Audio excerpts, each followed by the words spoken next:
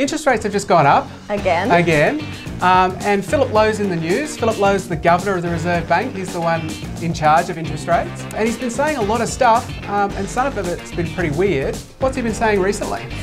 Oh, well, Matt, I've got a really good quote here that I feel like is one of our favourites of Philip Lowe's recent things. So he says, the issue that many central banks have been worried about, and I include us in this, is that this period of high inflation leads the workforce to say, well, inflation's high, I need full compensation for that.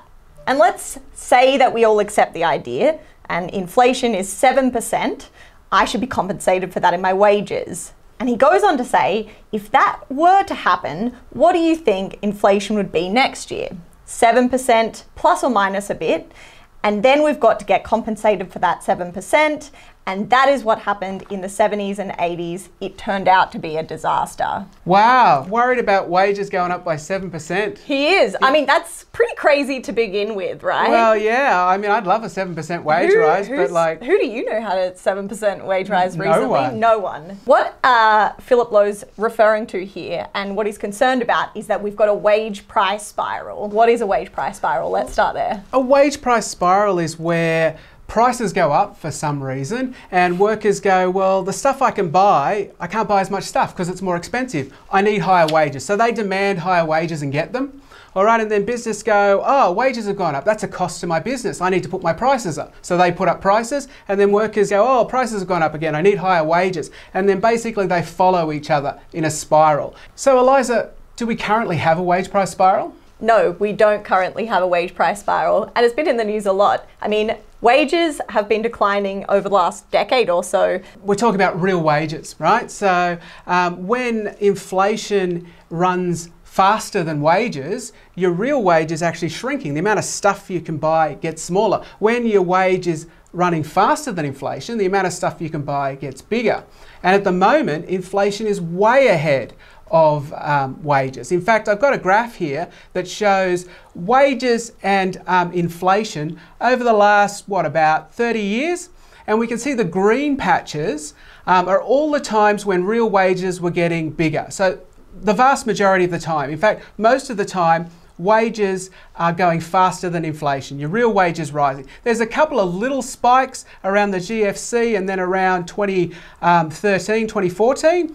And then if you look right at the end, we have where we are at the moment. Wages are increasing not as fast as prices, which is why it's red, right? And it's actually a huge spike. So yeah, not only have we not been seeing a wage price spiral, but we're definitely not seeing one right now. Wages are lagging significantly behind price increases. And that's why people are feeling that cost of living squeeze. Let's face it, the rules are basically rigged against workers at the moment. I mean, the government's introduced some IR laws that might change that a bit. Union density is incredibly low, and union power within workplaces to collectively bargain for wage rises has been kind of steadily decreasing over the last decade. Wages have been incredibly low. Over the last decade, they've been lucky to be sort of pushing 2.5%. And here we've got the Reserve Bank governor worried about 7% a year. Yeah, so I mean, that's his first mistake. People are not getting 7% in wage rises. So Philip Lowe in his statement was talking a bit about, well, you know, if prices go up by 7%, which is what they're going up at the moment, and then wages go up by 7%, then that'll cause prices to go up by 7%.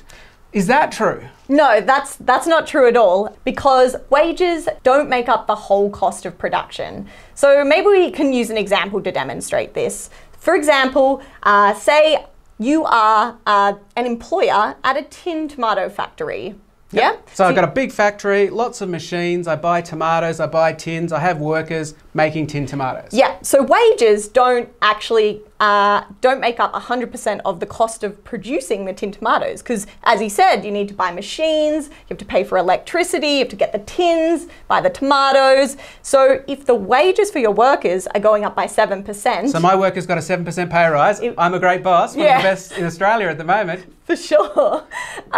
Then the cost of production doesn't go up by 7%, because wages are only 50% of the cost of producing the tin tomatoes. Yeah, so my costs have only gone up at 3.5% if wage bill is half my costs. If you were passing on the 7% increase to prices, you'd actually be pocketing more money than you're putting, additional money than you'd be putting out in wages. So when Philip Lowe says a 7% wage rise will lead to a 7% increase in prices, that could only occur if firms are actually making a nice profit gain. Yeah, which leads us into the next point. Yeah, so we've done some Australia Institute research that has shown that when we look at, so when prices go up, people gain, right? So if prices go up, that means that firms are making more money. And some of that can go to wages and some of that can go to profit. And we had a look with our research to find out who was benefiting. And what we found is that 60% of the benefit of these increased prices was ending up in profit and only 15% was ending up as wages. So even looking at it from the profit wage point of view, it's really clear that profits are what's driving inflation, not wages. So we don't have a wage price spiral that Philip Lowe's really worried about. We actually have a profit price spiral. That is, profits are increasing prices, not wages. Which is interesting because he is not saying anything about businesses tightening their belts. You hear nothing about that. What we're hearing him say is he's worried about workers getting higher wages. And workers aren't getting higher wages, but businesses are getting higher profits. The RBA government being unconcerned with businesses' profits but very concerned about wages isn't a new thing, is it? No. If we go back to the very beginning of economics, really, a guy called Adam Smith. Now, economists will understand who Adam Smith is. Adam Smith was basically one of the founding fathers of economics, and he is beloved by free marketeers all over the world, in particular. For the invisible hand. For the invisible. He came up with the concept of the invisible hand. Now, Adam Smith wrote many things, and one of the things he wrote was quite relevant right now. He said, "Our merchants and master manufacturers complain much of the bad effects of high wages on raising the price, and therefore lessening the sale of their goods. They say nothing concerning the bad effects of high profits. They were silent to the regard of the pernicious effects of their own gains. They complain only of those of other people." So basically what Adam Smith is saying is that even way back in the 1700s when he was writing this, businesses were very quick to complain that high wages led to high prices, but they were very silent when it came to high profits leading to high prices. Age-old trend. So Philip Lowe has just increased interest rates again. It's now higher than it has been for 10 years. Is this an effective policy for stopping inflation? Right now. Right now. Right now. Well, no. I mean, we know that inflation is being primarily driven by supply side factors. So, global prices for gas and things like that going up because of the invasion of Ukraine. All the natural disasters in Australia have put a limitation on the supply of fresh foods and vegetables. And these are the goods and services that we're seeing the prices rise the most on. So are interest rates going to lower the world price of oil? No, they're not. Are they going to lower the world price of gas? No. Are they going to make more lettuces available and more fruit and veg available? I mean, it would be incredible if it could, a miracle, but no, I don't think so, because the whole point about interest rates is about reducing the amount of purchasing power or money that people have to buy things in the economy, to put a dampener on demand. And, as we've just mentioned, this is primarily being driven by supply. So it's making a bunch of poor people and people with not a lot of financial buffer suffer and not be able to purchase lots of things, essential things that they need to survive. But it's not doing very much about the price increases that will continue as a result of supply issues. Yeah, so these supply issues will eventually resolve themselves, and when they do, the oil price will come down, the gas price will come down, lettuces will again flood the market, and other fruit and veg, and those prices will come down. And interest rates aren't going to be a factor in that. No. Now, the Reserve Bank governor has also got himself into a lot of trouble recently because people have claimed that he's promised that interest rates won't rise till 2024. And here it is in 2022, and they've gone up by 3%, and they're now higher than they have been in 10 years. It's shocking that forecasting has not been particularly accurate, right? No. As an economist, you know what they say, economic forecasters exist to make astrologers look good. We know that they're terrible at it. The Reserve Bank apparently knows it's terrible at it, but it felt that it really wanted to give a date, and it gave that date, and people took them at their word, and now they're very upset with Philip Lowe. Exactly. He apologised. He said, "I'm certainly sorry if people listened to what we'd said and then acted on that what we'd said and now regret what they had done. So that's regrettable.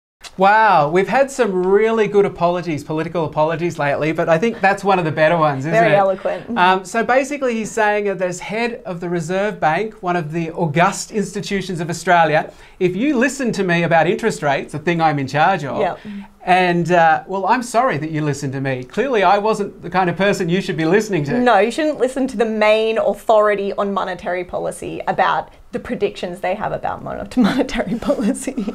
There's always media about increased interest rates, and when you're reading about it, when you're watching it on TV, when you're listening to it on the radio, remember, if you hear the Reserve Bank governor and the Reserve Bank saying, you know, workers have to tighten their belts, workers have to take a real wage cut, that's actually in workers' interest, that in the long run you'll be better off. Just remember that at the same time that he's worried about this wage outbreak, profits are soaring, okay? And that this current inflation is mostly being driven by increases in profits, not increases in wages. Thanks for watching. If you like Australia Institute analysis, we've started a newsletter and it collates news, analysis, reports that we've been writing over the last fortnight, and it goes straight to your inbox. If you want to sign up, find the link on the screen.